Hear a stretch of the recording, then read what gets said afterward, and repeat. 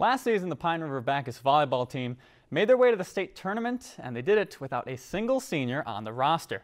Now the Tigers are all back and eyeing a repeat trip to state. Sports reporter Anthony Scott has more. Last season, the Pine River-Backus volleyball team did the unthinkable, making it to the state tournament without a single senior on the roster. And they became closer than ever because of it.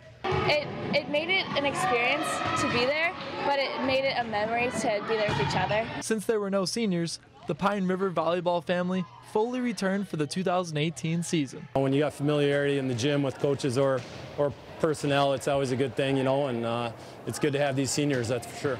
And the familiarity has helped.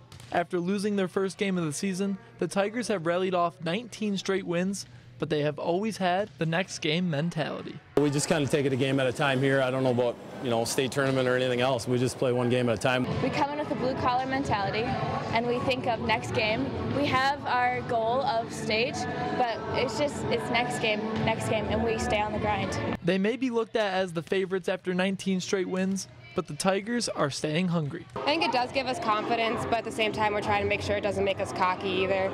I mean, we still run, we still condition, we still do all the things we know we have to do, and we have to keep doing that and not let it get to our heads. As the season winds down, the Tigers will be tough to beat. Our motto is be tough.